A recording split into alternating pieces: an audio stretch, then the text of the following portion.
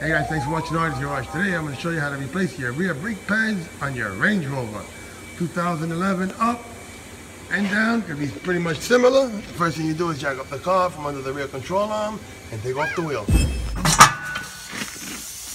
There you go, your brakes. Alright guys, the first thing we need to do before removing the brake caliper screw, hold down screws, is try to salvage this sensor here, the brake sensor.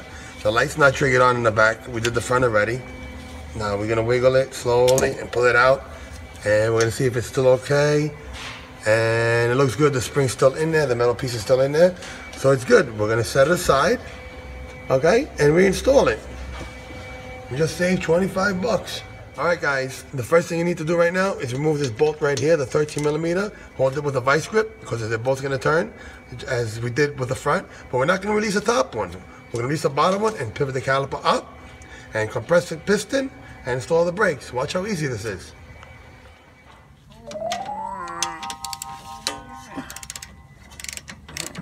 Alright, now we're going to take our screwdriver and pry up on the caliper. We're going to lift it up. We're going to push it out. We're going to set it on top, and we're going to push the piston in. Don't worry about the brake line. It's going to sit. We're holding it. There's no pressure on it. Alright, now we're going to take our big pliers and squeeze this piston in.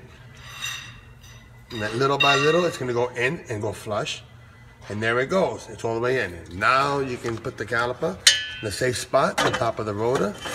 Now we're going to take the front out. We're going to put some grease on the ears, just a little bit. Install the front one. Let me give you a better view.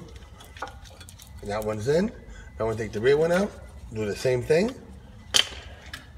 All right, we're going to put some grease on the ears on the back brake also. We're going to put this guy in.